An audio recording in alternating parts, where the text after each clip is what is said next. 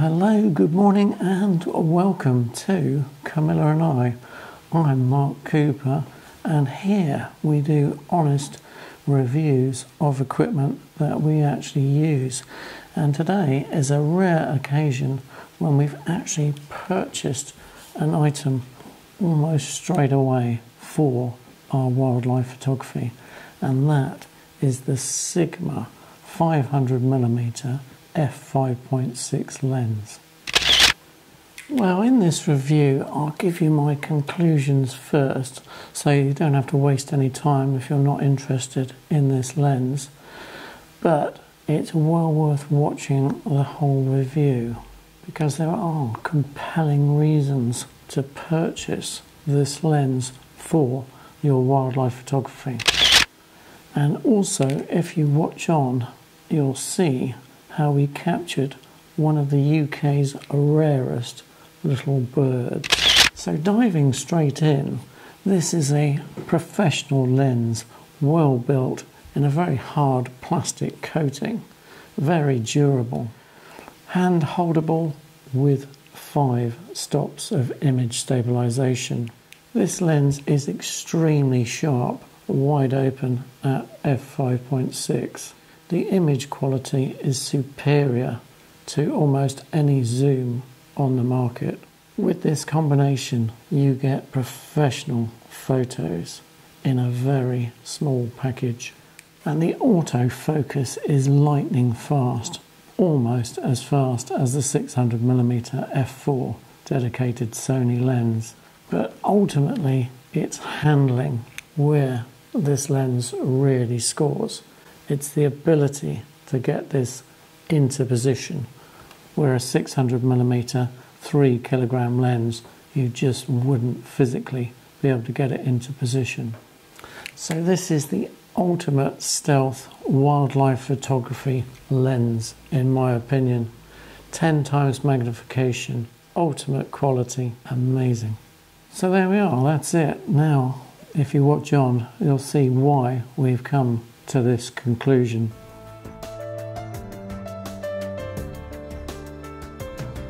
This lens costs twice the price of a zoom equivalent lens, but it does feature an aperture f5.6 to f32, and it is available on the collar. There's a locking button which you unlock, and then you've got access to aperture settings on the barrel, which is very useful for video. To lock, you must put it back in A. It has a 95mm filter, which we have purchased for this lens. It's dust and water resistant. We've got a 90-degree rotating foot with an Arca Swiss mount. There's also a click on and off for the aperture settings, so you can click through them. But we have that set off for video. We have an autofocus manual focus button. We have a limiter button which goes from 3.2 to 10 meters and 10 meters to infinity, and a full setting. And also we have an optical steady shot setting, which I've now worked out we need to set to 1 for erratic subjects and number 2 for panning. So anyway, we leave it on optical steady shot number 1. And also it's got customizable functions which we don't know how to use yet, so I don't think I've had a customizable lens before. Anyway, I'm sure we'll find some use for that in the future. And also 3 focus hold or programmable buttons on the lens itself. The lens is made in Japan, which well, quality assured, I suppose. Always reassuring when it's made in the country of origin. It's so lightweight compared to other lenses. This one weighs in at 1370 grams. It's got a really good quality lens hood, which often they just come with these sort of like snap-on clip type things. But this one has got a really good lockable lock down, screw down lock, which you expect on a professional lens. So there's really no chance of this lens hood coming off in the field, which is very useful. So in this lens we've got 20 elements as well. It's an 11 blade aperture, so it gives very good bokeh. And there are 3 extra dispersion elements and another 2 coated elements as well, which go to make this lens quality superb. Anyway, you get the idea. This is a professional lens, twice the price of a zoom lens, which is more flexible, but superb quality. Also means Sony have made third-party lenses only work at half the frame rate as normal. So with the Sony A1 attached here, normally we get 30 frames per second in high burst mode, but with this lens we can only get 15 frames per second. So this could be a deal breaker for a sports photographer, but for wildlife photography 15 frames per second is still pretty good. We used to marvel at getting 10 or 12 frames per second, so 15 is still pretty good. Anyway, enough waffling on in the studio. Let's get out in the real world and show you how we use this lens. And here we are in the Woodford Valley, Salisbury, about 3 miles from my home. Anyway, let's see what we've got. We've got minimum aperture f5.6, autofocus, full setting, optical steady shot 2, customization off because we haven't got a clue what we're doing with this lens yet, and we're set to 1/1500th of a second, wide open at f5.6, all ready to shoot. Well, certainly the ability to run and gun with this particular combination is quite incredible. Already got close to a couple of subjects, normally very skittish, very wary of man because we shoot them. Introduced to this country the red-legged partridge, a very skittish bird. Anyway, using the stealth capabilities of this lens, I was just able to go up here, nip up here, just slightly trespass on this farmer's land, as I noticed a couple of red-legged partridge on the fallowed field here. So I was able to get a couple of shots of these red-legged partridge, which I normally wouldn't have been able to get because probably would have been fumbling around with the 3 kilogram lens, and it's difficult just holding the lens in position. It's one thing having a 600mm, say it's the other thing getting it into position, and this is where a run and gun situation you get shots you otherwise wouldn't get. Oh, I've just spotted a yellow hammer up here. So, yeah, see if I can get this yellow hammer a minute as well. Yeah, quite nice. A little bit of bread, no cheese. Anyway, this is the sort of situation you get a little bit, you're able to sneak up a little bit more on your subject.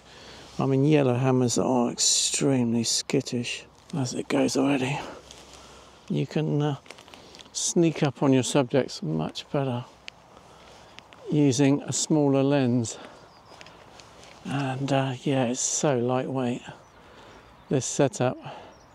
What have we got? About 750 grams in the camera. It's about 2 kilo combination altogether, about 4.5 pounds, something like that, this combination.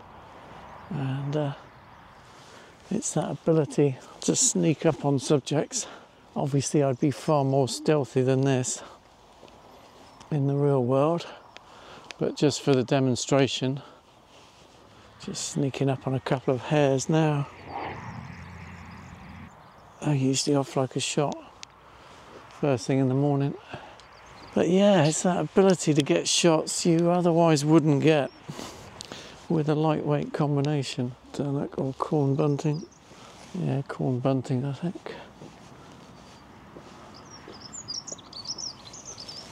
So the ability just to get the shot can't be emphasised enough, because obviously in this situation you could be sticking the 600mm out of the window But the agility and flexibility in this lens really pays off. Anyway, we'll go on to Langford Lakes now and have a little walk around there, see what we can get. Okay, catch you in a minute, guys.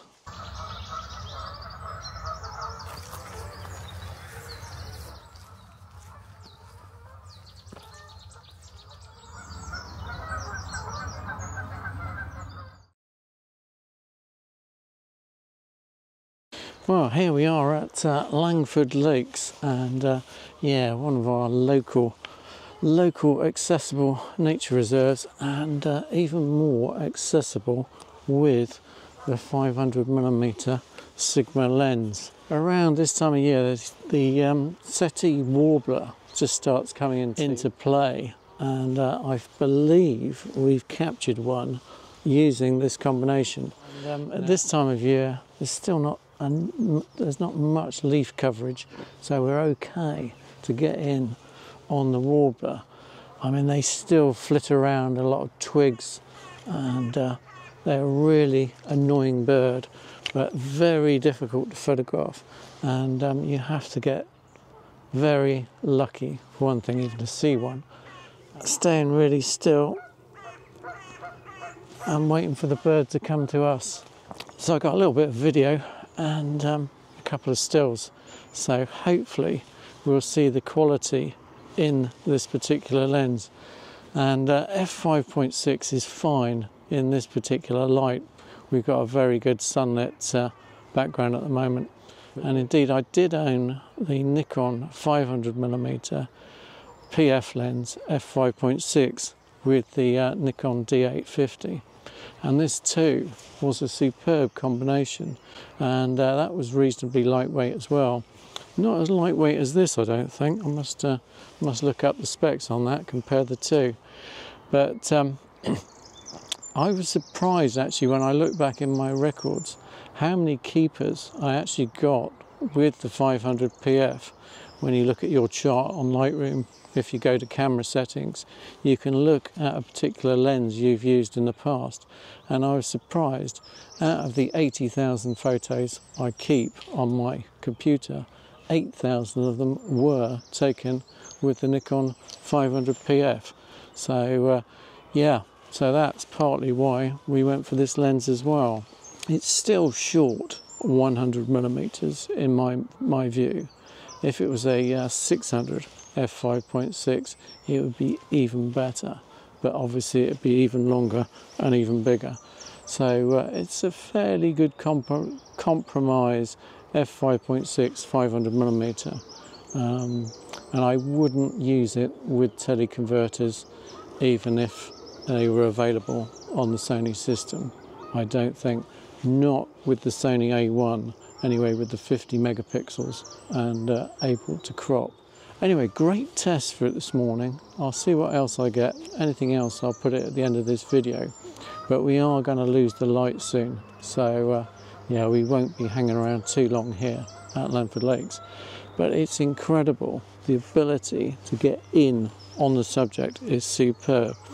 The autofocus as well, it really tests the capabilities out of the autofocus, and indeed the stabilization, because it's all handheld.